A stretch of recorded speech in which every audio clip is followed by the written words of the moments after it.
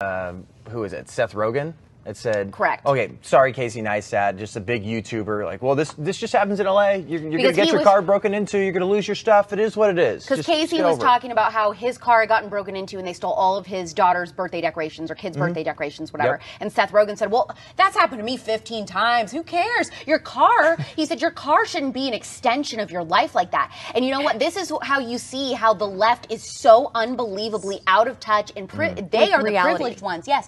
Because for so many of us, our car is an extension of our lives. That is a huge important part of our life. That's how we get to work. That's how we make money. If we have no car, we have nothing. Some people live out of their cars.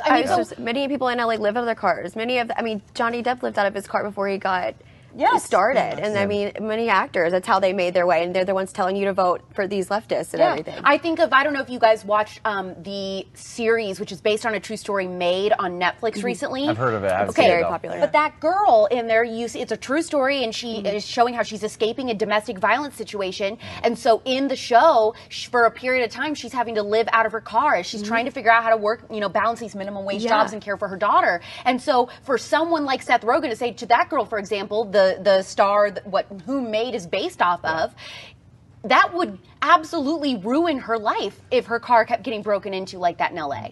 And then you guys can speak to this way more than I can. I just found out who Lord Scott Disick was just a couple weeks ago. So you guys know pop culture, you know the Kardashians, but you know that they influence culture so much. And then now they're influencing legislation. They're influencing who's going to be in power. It's not just like, oh, buy this lip kit or I like these shoes or whatever. It's now really affecting real people, not just consumers of just random products. And I feel like that's what's making just the biggest difference here.